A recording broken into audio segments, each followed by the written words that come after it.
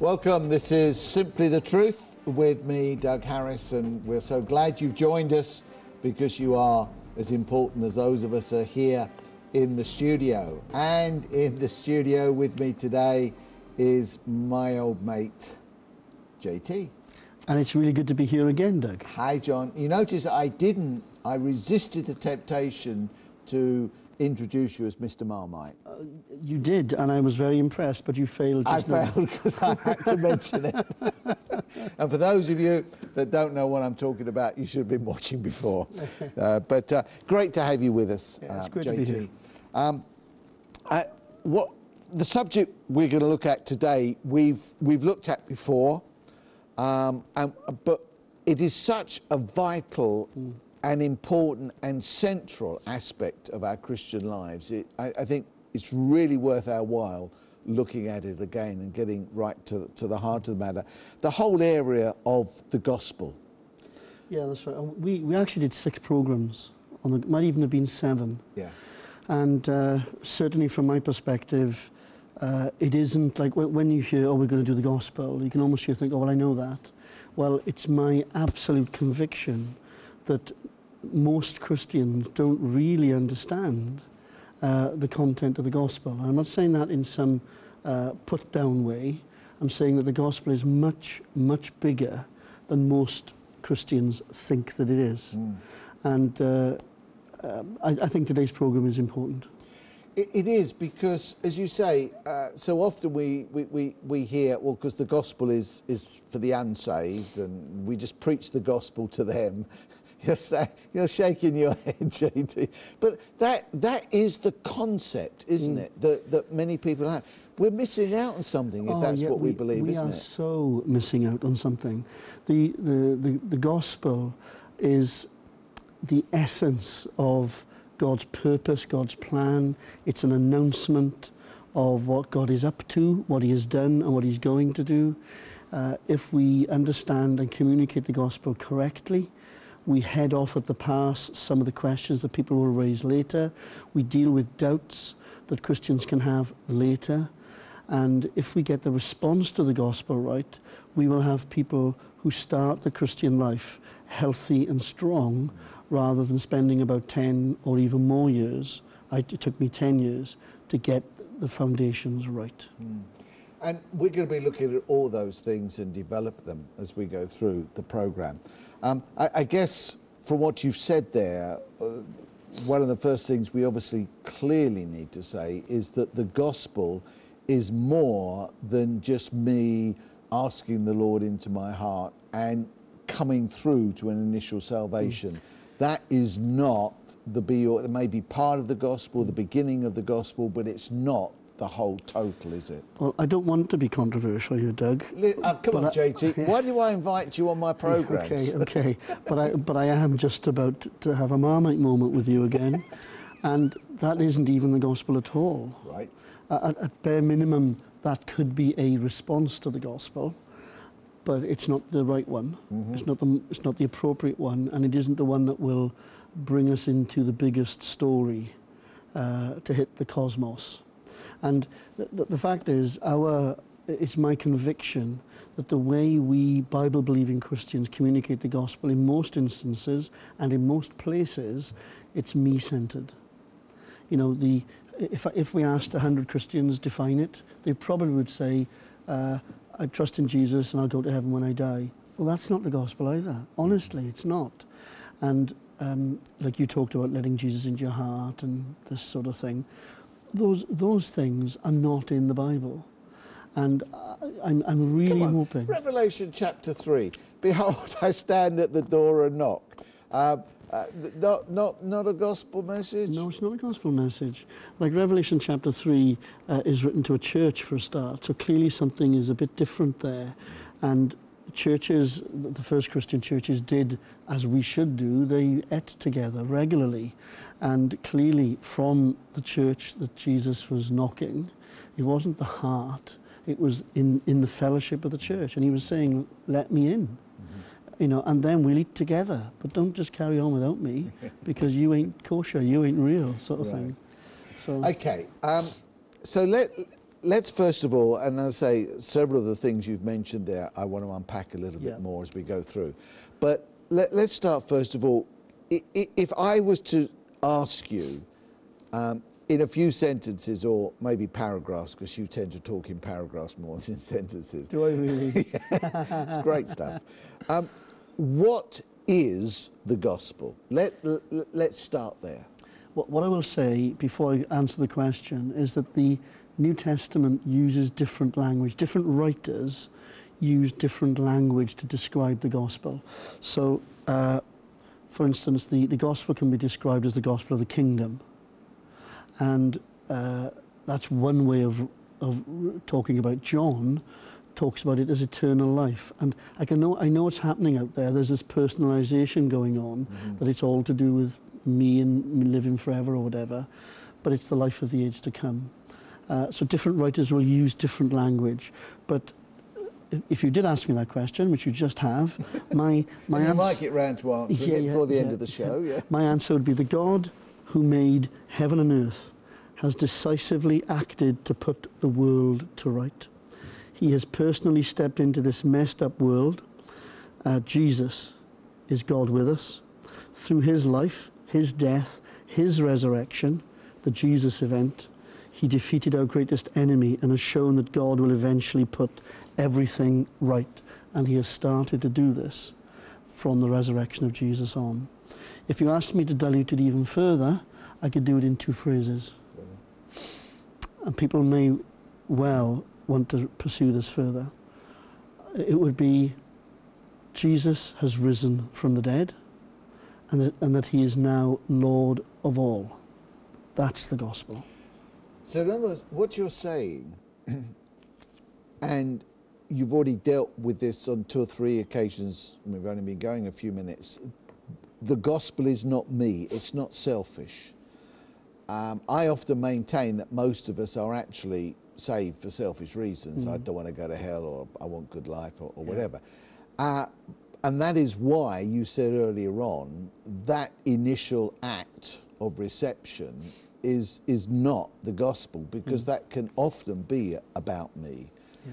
What you are talking about is a lordship. What you're talking about is the gospel of the kingdom. And I always think when I use that word kingdom, a better translation of the Greek word is kingship. In other words, it is to do with the person, not the place. I think sometimes we can, the gospel of the kingdom is a place, but it's the rule, it's the kingship. It's the one that's doing the ruling. And so you are saying the gospel is more about lordship and him than it is about selfishness and me. The gospel is about Jesus. If you really wanted to bring it down to one word, you could say the gospel is Jesus. And I'm not being trite, I'm not being minimalistic, and I'm not trying to dumb it down. It is actually more profound, more true to the New Testament, that the good news, the announcement, the proclamation is about Jesus. That's why the Gospels are called the Gospels. I used to wonder when I was a youngster why they called the Gospels, because the Gospel wasn't out yet properly, but it was about Jesus, and that's why the 4 Gospels, because they're about Jesus. That's what the gospel is. That's who the gospel is, and even the kingdom of God. You know, Jesus said, the kingdom of God. He didn't say within you. He said the kingdom of God is among you, because Jesus was there. He was standing. He was the embodiment of the rule of God. He was the good news, and. I find it's frightening, actually, that to think that there are people who have a tiny gospel. Doug, it's so small. It's, you know, a friend of mine, you know the story, I've told it before, used to go into shops, walk up to the counter and say, "Do you want to live forever?" And the guy used to say, "Yeah." Do you want to go to heaven when you die? Yeah. Do you want to have a fantastic life? Who'd say no? Yeah. Repeat after me. Lord Jesus, come into my life. Amen. You're now a Christian. It's not. No. That's not the gospel. Where's Jesus in that? It's not the gospel. And even if we emphasize the death of Jesus, that's not the gospel. Right. Because If Christ has not been raised from the dead, our faith is futile. And we need to be resurrection emphasis Christians rather than just death of Jesus Christian. Do you think that many Christians and maybe parts of the church are suffering? You've talked about a small gospel, a little gospel. Wasn't it J.B. Phillips who wrote a book, oh no, it was Your God Is Too Small, I think. Anyway, Yeah. but that same concept that we've minimalised it very, very much. Do you We've think... marketed it. That's what's happened. We've marketed it, yeah. And it's become a 4-point repeat Now, after me. Are we losing out? Because having had the gospel preached to us, having responded to that gospel, that's it. There is no more. Do you think we are losing out? Do you think we haven't got that same vista and outlook of increasing because we feel we've got it? Yes. Typically the gospel is something like the way it's communicated. Look, Jesus died for you. You've sinned.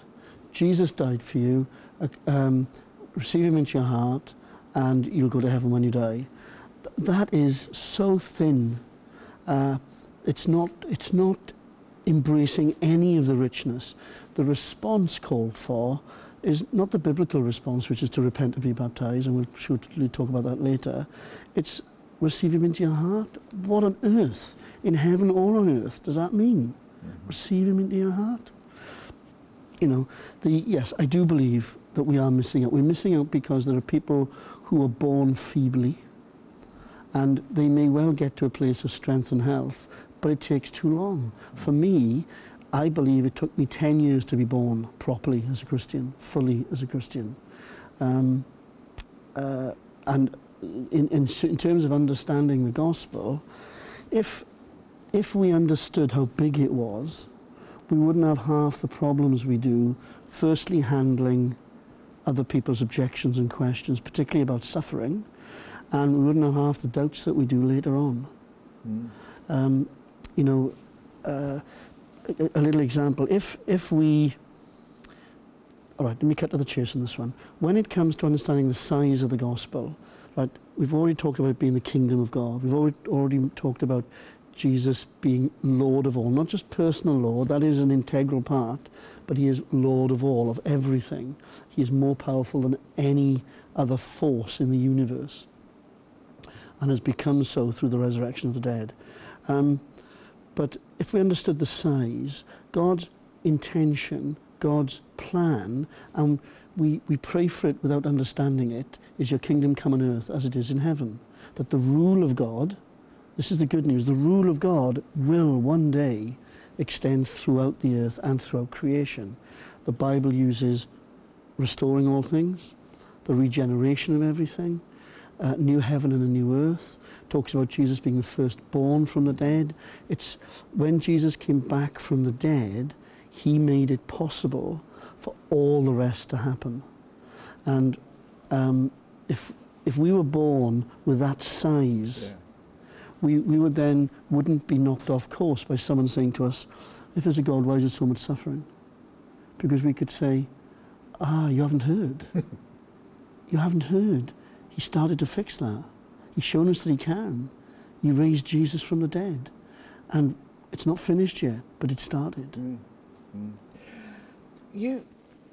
I mean, just talking there, it just struck me so much that it's about Jesus, and maybe we stop sort of learning about or wanting to know more about what Jesus has done, what Jesus, well, I've accepted him, therefore it's all right.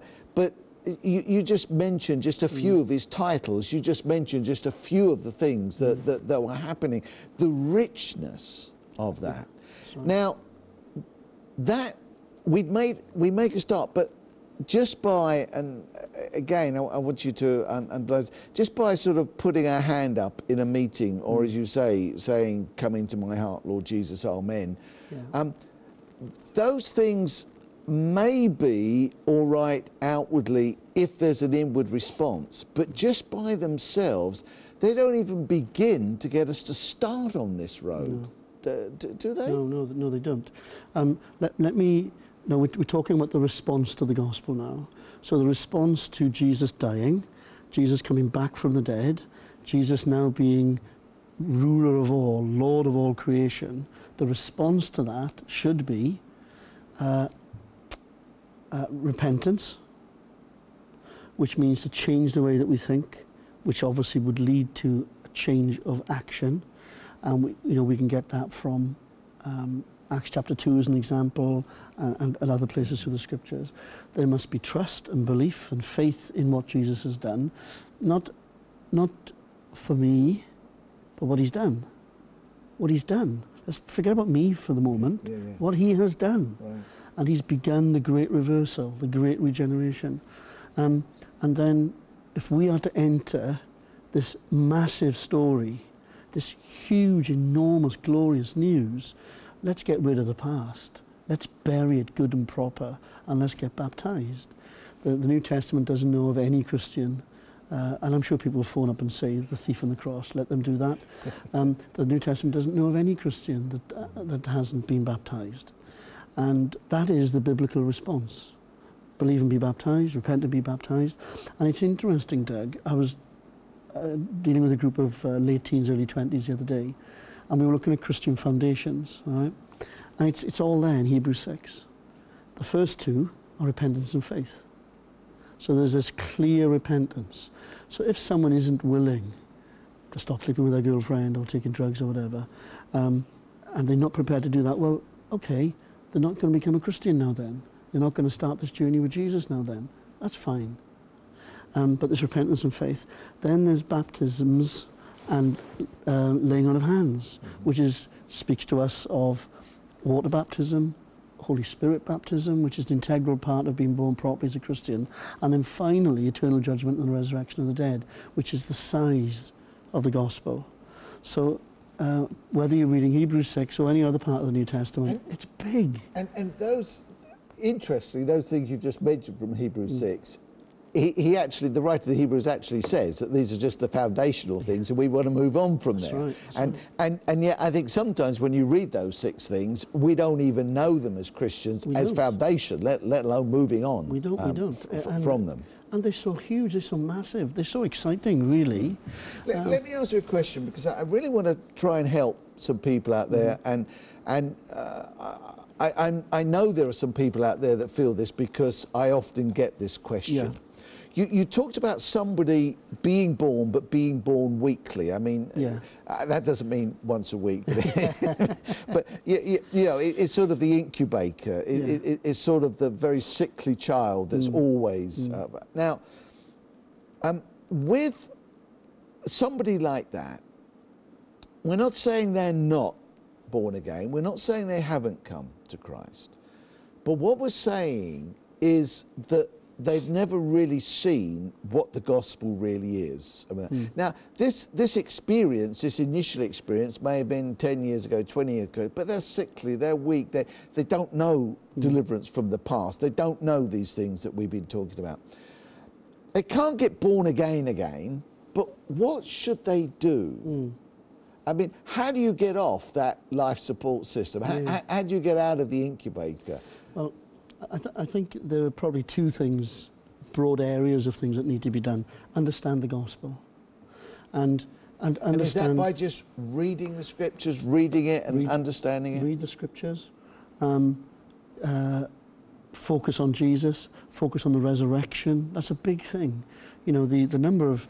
I was actually told off on an internet message board because I said, you cannot understand the gospel if you omit the resurrection of Jesus. Omit, not admit. Omit.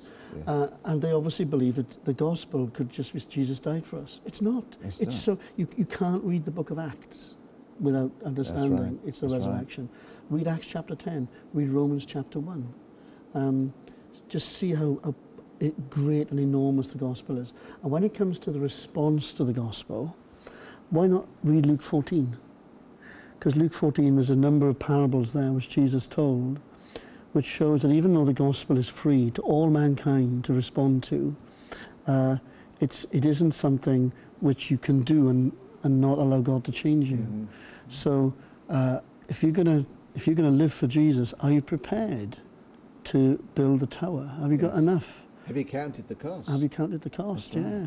You know, all those things. And in the parable of, in Matthew 13, in the parable of treasure in the field and the pearl of great price, the treasure in the field person was just wandering through life. Yeah. And just, oh, I bumped into some treasure.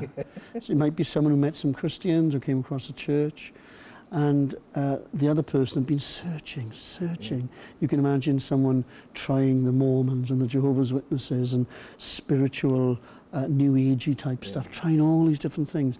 And then all of a sudden, oh, I think this is it. I think this is it. Yeah. But for both of those people, it is the same response. Yes. They had to give up everything to get the one thing of great prize. The guy with the field had to sell all his other stuff to get the field, to get the treasure. And the merchant had to give up all his other pearls because this one was more important.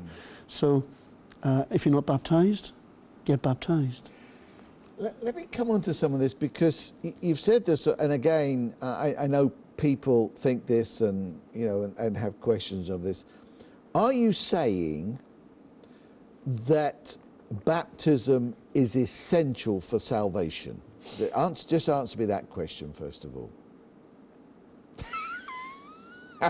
I'm pinning you down, JT. Yeah, okay, I will answer it after this sentence. I will answer that directly. Okay.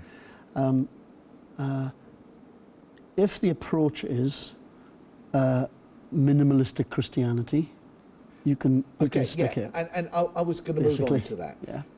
But no, I'm not saying. Yeah. In other words, it's not essential for salvation, but, and this is this is the point I really wanted to make there, which you've already made for me.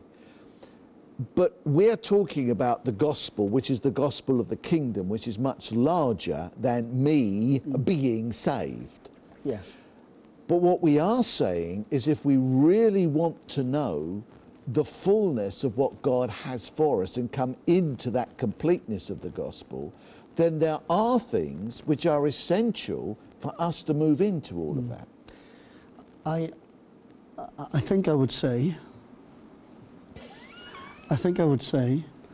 no, I agree with you. Baptism isn't essential to be a Christian and whatever. But if someone chooses not to be baptized, they may not be a Christian. Right.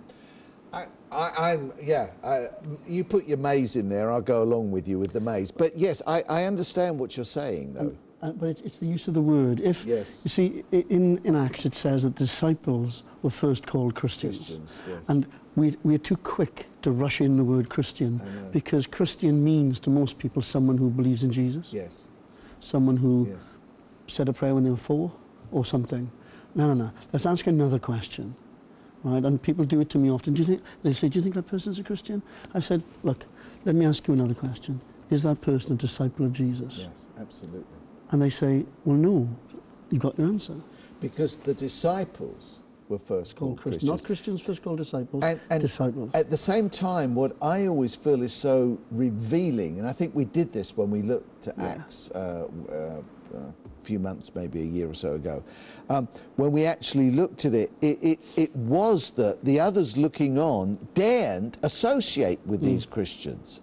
They held them in high respect, but they daren't associate. Why? Because they knew they weren't what they were. Now, today, that has got so totally blurred, where people in the world that don't really know the Lord can easily mix and be willing to mix with Christians, but because of that. And therefore, it is the disciples, and it's becoming that disciple. That's what we're talking about in the gospel of the kingdom, isn't it? We're not just talking about, oh, I am now a Christian because I've prayed this prayer or stuck my hand out or walked down the front. It's being a disciple of Jesus. It's being a disciple of Jesus. Now, take us through, therefore. We talked about repentance. We talked about baptism. Okay. Now, what is so essential, and what is true repentance? I.e., I can come and say, oh, JT, I'm sorry. And either not mean it, or, well, I've got to say sorry because you're a Christian and I'm a Christian, I better do it. You know, when you repent before the Lord, what does that really mean? But we've got a number of examples in the New Testament of what it could mean in different situations. And for different people, it is different things.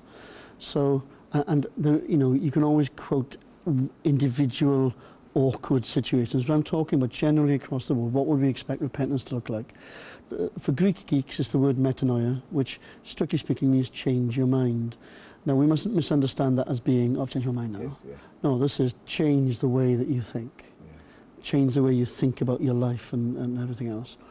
And change your hearts and lives. That's how it's often translated in the New Century Version, which I like. It does that there. So what does that mean? Well, let him who sins sin no longer. Now, does that mean we become perfect? No, no. There's always an issue. For the rich young ruler, the issue wasn't whether he was sleeping with his girlfriend. It wasn't to do with any other aspect of his life. It was to do with the fact that he was an extremely wealthy man.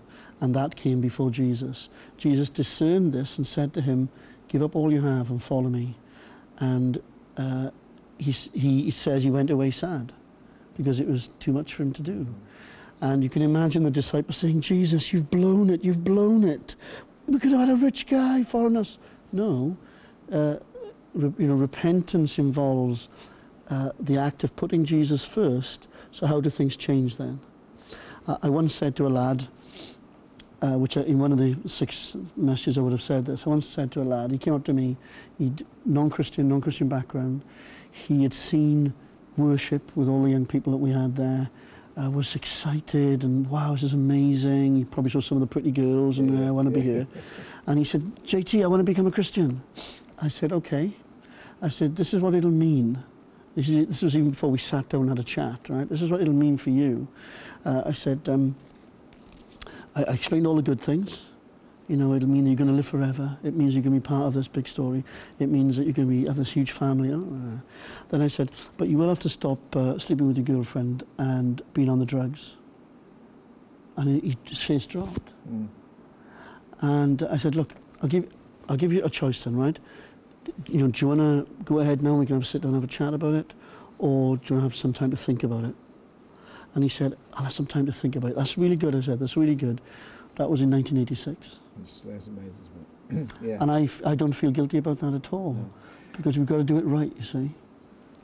What you're really saying there is sometimes we make it too easy. It's not that you are saying we should make it harder, because what you're clearly saying from Scripture is this is what Scripture says. So we're not making it harder, we're just making it clearer.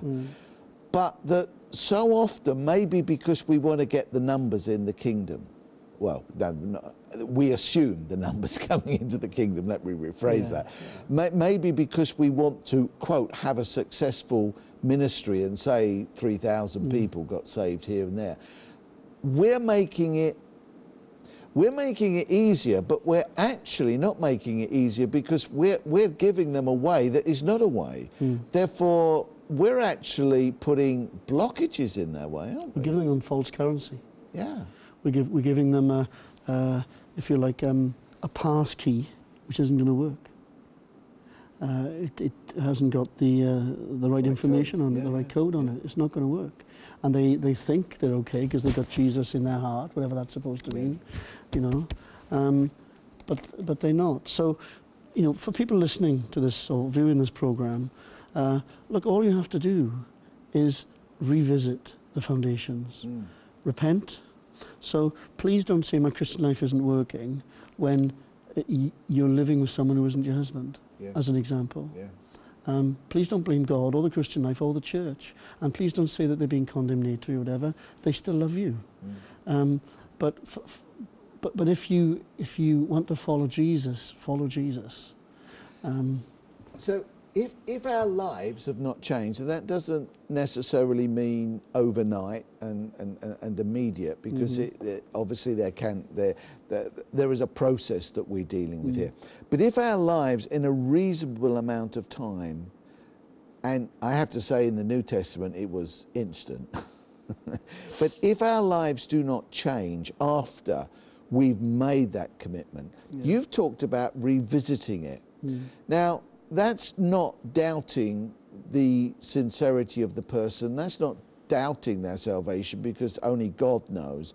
But what we're saying is, if you're building a building and you're getting up halfway and the walls are cracking and it's not holding the roof up as it should, and all this sort of thing, the only way to do with it is to go back to the foundations and lay them properly. That's right. Build your house upon the rock. And so don't doubt your salvation, don't doubt God, don't doubt that, but make sure the foundations are laid properly. Yeah, and just on a slight aside, which is relevant to the way that you framed that comment, is that please don't think if things are going wrong and are difficult in your life, that somehow was not to be the case when you became a Christian.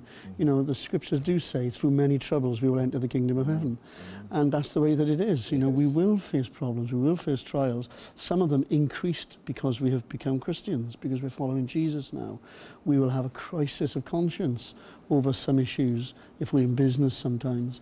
We will lose some friends because we don't go out to get slashed on a Friday night anymore with them. This will happen. So please, you know, let's not communicate that it's going to be smooth and wonderful. We are entering the biggest story, as I said, in the cosmos, and it's going to cause ripples amongst those around us. Well, you know, let's do it right. So the gospel isn't do it yourself, okay? The gospel is allowing Christ to do it, but it is giving him the permission to really do it. It is realizing, as it says in Ephesians, you know, if you've been a perpetual liar, stop lying. You know, if you've been totally idle, start working. That's and right. in fact, in other words, there are certain things we can do and should do, and you've mentioned that. But it's allowing Christ to do that, and it's taking our eyes off of ourselves and looking to him, isn't it? I mean, okay, that's a wonderful, you know, trite phrase, looking to him, but it means considering him, thinking about him, letting him be the centre of our lives, and not me. It isn't having Jesus as part of your life. And I could say that in many situations, and people would think that's what the gospel is, having Jesus as part of your life, right? Because he becomes your lifestyle coach, he becomes your best friend, he becomes whatever. But when it comes to thinking about how we should respond to this, we are becoming part of his life, his story, and that will have a knock-on effect to everything. Our life then must change eventually. And that's why the response to the gospel is repentance, turning around, going God's way, baptism, marking that as the turning event, if you like, and one is the outside and one is the inside of the same thing. It's faith in Jesus, which is the key anyway, and receiving the Holy Spirit. Not in some academic sense, we believe in the Holy Spirit. No. Just like it was in the New Testament, where you practically receive the Holy Spirit, you then become aware of his presence. He whispers to you, you're a child of God, you're a child of God. He equips you with gifts, and him dwelling in us will produce fruit. It's getting the foundations right so we can live properly for Jesus. Okay, you've mentioned it again there, baptism. What actually does baptism do? We've said, you've said you don't see any Christian in the New Testament not being baptized. You don't see any reason why anybody shouldn't be baptized, and you've said you really question some people if they've actually refused to be baptized. That makes baptism, according to you, and you would say according to Scripture, very, very important. Now, why is it so important? Well, I suppose there is a parallel in the New Testament baptism with an Old Testament circumcision. To become part of the people of God, to be identified as God's people in the Old Testament, you would need to be circumcised. We won't go into the details of circumcision because this is a family show.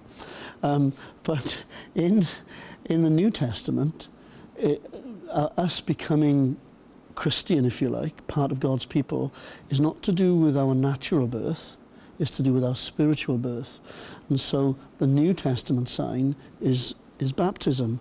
And because we've divorced in time one from the other, we tend to forget the meaning. Baptism is not, the primary meaning of baptism is not a public witness to what you've done. The Bible, if you can find a verse that does that, I might believe someone, but it doesn't say that. Baptism, it says, be baptized and wash away your sins, because that's what happened. People repented and believed and they got baptized. Baptism, so in that sense, baptism's like that. Baptism is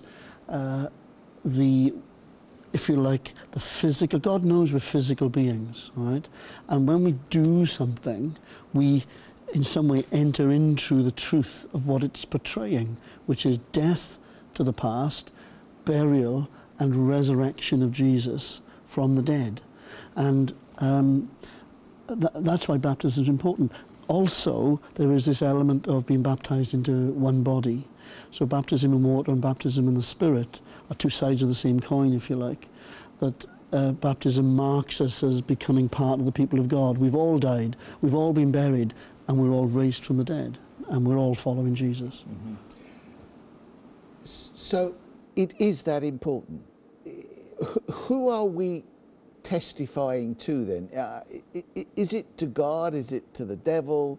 I mean, because it's an outward act, and it obviously has to be something of a testimony to somebody or other. Well, Peter talks about being a pledge of a good conscience towards God. So we by being baptized, we are obeying Jesus, and we are saying that, Lord, we're yours. Mm-hmm. We're now dead. Our life is yours to serve and whatever. The fact that an incidental fact of baptism is that it causes those who have no faith to question and to ask. Why are you doing it? Yeah. So let's not confuse the practical upshot. Like we do baptisms very publicly. We often do them in the sea. We make a big fuss and we invite all friends and relatives. We have a meal afterwards. I love baptisms. I just love baptisms. And you get to talk about the gospel, explain what it is and what these people are doing, and get them to say things. It's just wonderful, And one of the things that is often associated with baptism in water in the New Testament, of course, is baptism in the Holy Spirit. Yeah. Now, that's a phrase that in some areas is totally maligned, in some areas is probably taken far too seriously. But what is that part of the gospel? Yeah. And if so, not just what is it, because the Holy Spirit is a person, but who is it? What is happening at that point? I think there's a tendency to mix up the benefits of the gospel with the gospel. So the gospel is about Jesus. The gospel is about the fact that he's been raised from the dead. He's now Lord of all. The benefits of the gospel for us as individuals would be that our sins are forgiven, that we can have, if we respond in the biblical way, that we can have the Holy Spirit within us, who as I said earlier, whispers to us in Romans 8 that we're talking about now. He's also a deposit guaranteeing what is to come. So when we think of the hope that we're born into, which is actually the resurrection of the dead, it's not going to heaven when we die, and there's another program there. It is the resurrection of the dead. It's not life after death. The hope that we're born into, Paul says it in Acts 22 and 23, is the resurrection of the dead. So that is yet to come, the regeneration of everything. Romans 8 talks about waiting for the sons of God to be revealed. The whole creation is waiting. Why is the whole creation waiting? It's because God's plan is bigger than just us. But we are important to God, and so we are part of that process. So the Holy Spirit, receiving the Holy Spirit is not a theoretical thing. when I became a Christian, I knelt on the floor in a little white tent at the bottom of a field in Cwmivy Farm, Gower. Those who know Gower. And this guy went through a pile of Bible verses with me, and he told me, now you've received the Holy Spirit. And he shook my hand, and I thought, oh, good, thank you very much indeed. Some 10 years later, when I began to read the book of Acts and discover what receiving the Holy Spirit was all about, things happened. People prophesied, people spoke in tongues, people became amazingly bold. Things happen when you receive the Holy Spirit. So, whether you call it receiving the Spirit, baptism in the Spirit, look, I don't care. But I want all Christians to come into a reality of the work of the Holy Spirit, the reality of the Holy Spirit in their lives, and to see and to experience what that involves. It's a piece of the future planted inside us. It's the deposit of all that is to come. And I know people are going to find this controversial, but that's what it is. It's not theoretical. It's not, people, what do they say? They say, receive Jesus and believe in the Holy Spirit. Well, it don't work like that, because the Bible actually says, believe in Jesus and receive the Holy Spirit. And, you know, for those who embrace the terminology of baptism in the Spirit, get out there, talk to someone. And the two ways people received the Spirit were either spontaneously, as they responded to the gospel, Acts chapter 10, or people laid hands on them. Would you say... Acts chapter 8. Good. Would you say, as you said of baptism, would you say the same of receiving the Holy Spirit? That if somebody can actually see what receiving the Holy Spirit means, can see that the Holy Spirit is God, part of the Godhead, and not just a thing, a power, and actually says in one degree or another, I do not want it, which is worse, but even if they, you know, however they put it, would you say again that you would really question where they're coming from? Because this is part and parcel of the fullness and the completeness that God has given. Yes, I would question, but I'd also be just very sad. And I do know some people who follow Jesus who have reacted to excess and stupidity in Christian circles and won't have anything to do. Like when I 10 years after I had repented and believed and been baptized, came into the experience of the Holy Spirit, I was so anti, Doug. And I know we did a program before, but I was so anti that if anybody had dared put their hands on my head, I would have lamped them one. And it was the case, you know. But God caught me by surprise. I was driving down a motorway in the car, and the Holy Spirit, I was praising God and yearning for an experience of the Holy Spirit, like I read in the book of Acts. And I finished a song, and out came a language I'd never learned before. And that to me was the sign that the Holy Spirit I'd been baptized in the Spirit. We've been talking in this program, maybe for some controversial things, but I think we would both agree that those things are found clearly in Scripture. And yet maybe they're not talked about or communicated the way that we've done it in this this last hour or so. What can we do for those that are listening and saying, yes, guys, I agree with you, absolutely so. What can we do to communicate this with the rest that are sitting there? Well, I was saved. I said I wanted, and I go to this church of 22 million people, or, you know, slight exaggeration. You know, everything's fine, everything's lovely. What can we say to such people? Well, if people feel they've got it all, well, that's what they want to have. And they've got it all, haven't they? But I would firstly say to leaders and to evangelists in particular that we need to put aside, if you like, the marketing of the gospel and to embrace the biblical understanding of the gospel. So when we teach our people, when we communicate the gospel, an evangelist shouldn't be measured by the number of hands that go up or the ones who come down the front, who may have not become a Christian at all. They may just be wanting to ask questions, right? An evangelist should not be measured by that. An evangelist should be measured by effective communication of the gospel and developing others to do the same thing. And if no one responds, there may be something wrong, but that's not the key thing. So one evangelist who has 1,000 people putting their hands up and coming to the front might not be actually preaching the gospel and demanding a response. In fact, in the young people's work that I'm involved with, we don't do appeals. And yet we've seen scores and scores and scores of young people come to faith over the years, and we seek to disciple them, you know.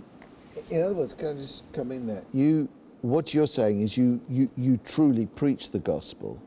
Well, we try to. Yeah, okay. And you close the meeting without an appeal, but people will come up and talk with you anyway, because the word has so lodged in their hearts, they feel they've got to respond somehow. Yeah, and it is lovely when young people come up to you and they fire back at you the words that you've communicated. And I'm thinking of 3 girls that came up to me a little while ago, 17, 16-year-olds, and they said, JT, we want to repent. And I think that is just wonderful. Right. We want to repent. Yeah. When we get back now, there's a bunch of baptisms coming up, which I'm looking forward to, mainly young people, but some older ones as well. You know, but but understanding the gospel, you know, if we communicated how big and how wonderful and how awesome it is and how much to do with Jesus it is, we would have people who would, firstly, they'd focus their faith on Jesus, and they wouldn't be focusing their faith on did dinosaurs fit into the ark. Their faith would rest on the resurrection of Jesus from the dead. One of your favourite subjects. I know it is, because I was there, Doug. Yes, I know. I was there. You measured them and you knew how. Yeah, that's right. And we'd have people whose the focus of their faith is on Jesus and the resurrection from the dead. They would understand that the mess that this world is in won't be forever. And Jesus coming back from the dead, us entering into that by being repenting and being baptized, is, if you like, we are part of the new thing that God is doing. If you like, this new world that's emerging inside the wreck of the old one, because we are His people.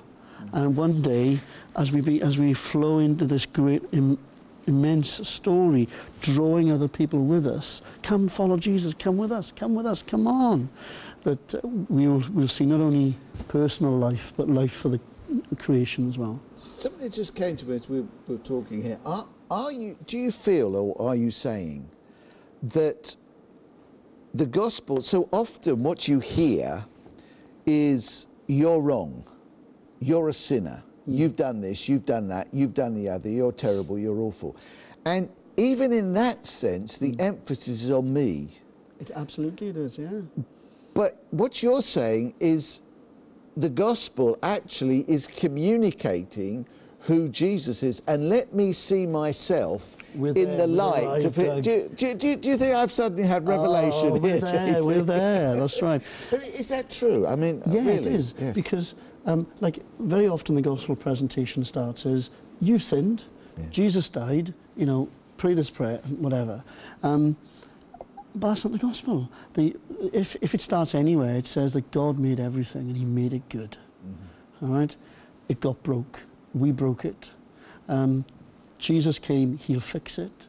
He's strong enough, tough enough, and He's done enough to fix it all, and we can be part of that story. That is, if you like, a shorthand 4 points of the gospel, if you could possibly do it that way. But it is about Jesus, not about us. And of course, I know people are saying, yeah, but you're going soft on sin. No, we're not. We're actually upping the ante, because we're saying that people need to repent and believe. But we're not making sin the first thing that we talk about, you know.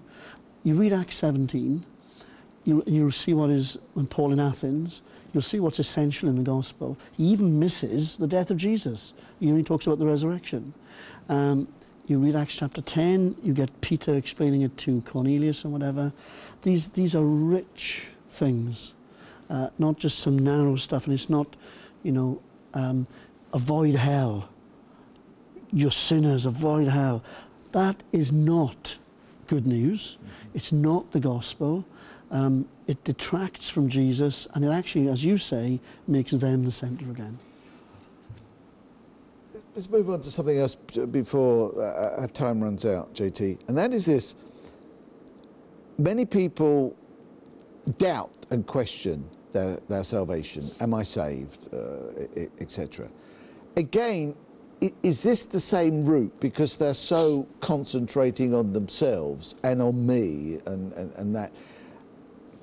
Can I know I'm saved? Can I, you know, without being bullshit about it, oh, I'm saved, no.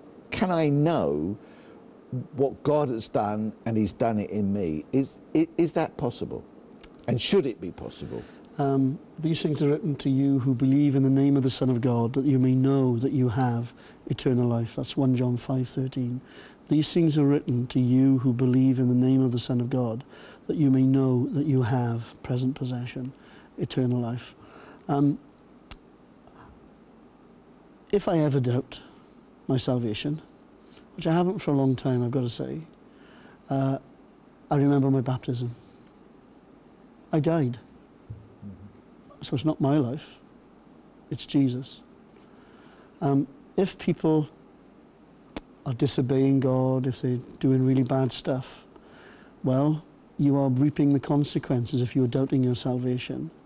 Because if you haven't confessed your sins, and you haven't gone to the one who is faithful and right and will forgive your sins, of course you'll doubt your salvation.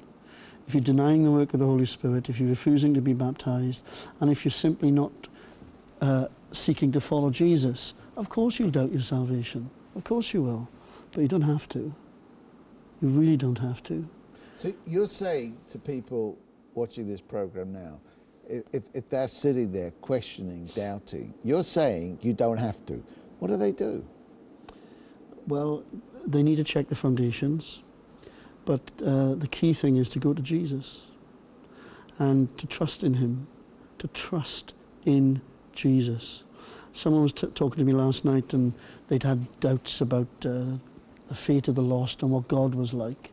And I said, what does Jesus say? What does Jesus say? And this man was tormented, you know. And I said, trust Jesus. But what about all these things? What about all those babies? What about people who've never heard? What about? Do you trust Jesus? Mm-hmm. Not to tick your boxes, but do you trust Jesus? And you read who he is, you read what he's done, and the only response that will carry us through till the day that we die, or the day Jesus returns, is, I trust you, Lord. I trust you. It is, because we can't play God. And maybe we actually won't know some of these answers this side of being with him and seeing him without, you know, anything in between. Yeah. And so it comes to a matter of trust. It's not about me, it's about him. I trust him. He knows what he's doing.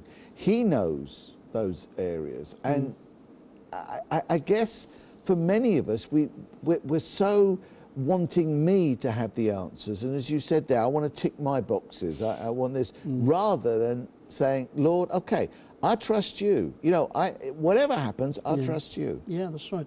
And when people come up with fancy arguments, like some of the new atheists will have a go at parts of the Old Testament, and Christians who understand the scriptures will be able to answer those really quite effectively. But we can shortcut the process and say, Mr. Dawkins, you're not aware that things have become clearer now, and whatever the fog about those things are, because you're talking thousands of years ago, Mr. Dawkins, Professor Dawkins, Mr. whatever, it's different now, because Jesus has come, and he is the image of the one who is invisible. If you've seen him, you've seen God. So I would urge you, Mr. Dawkins, read the Gospels for yourself. And what we've encouraged people out of this program is not to doubt, is not to question, is not to say, oh, I'm not saved, or this, and the other, but is to check those foundations and to say, you can know. You can move into the bigger picture where the Lord is centre and not you. And that's what we want you to do. That's right. And I'll add one thing, which I think might be important for some people, is the Christian life is never meant to be lived, me and Jesus on the Jericho Road walking to heaven. It's meant to be us and Jesus. We're meant to be community, just like what God is. Father, Son and Spirit. Be JT, part of the community. Thanks so much indeed. Thank you for being with us. Can I say there are notes available for this program, and so if you want to get hold of them, ring the office or email info@revelationtv.com and we'll make sure you get them. Please walk on with the Lord. Ensure that you know Him and are following Him, not yourself. Great to have had you with us. See you again next time.